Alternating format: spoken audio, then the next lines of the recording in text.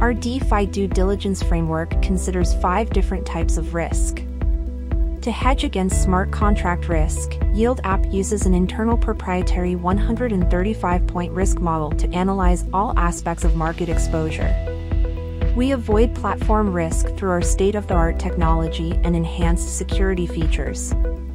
We avoid counterparty risk with the help of external audits, ongoing third-party monitoring and risk assessment, and strict diversification rules.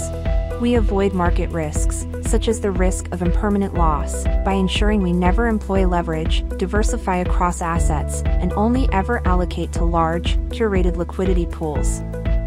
We believe the risk of Yield App defaulting on its obligations towards its clients to be minimal due to the risk and governance frameworks we utilize, the way we manage and deploy assets, and our diversification across highly liquid low-risk strategies. Over the last few months, our rigorous due diligence has allowed us to avoid exposure to over-leveraged and risky parts of the ecosystem, including UST and 3 Arrows Capital.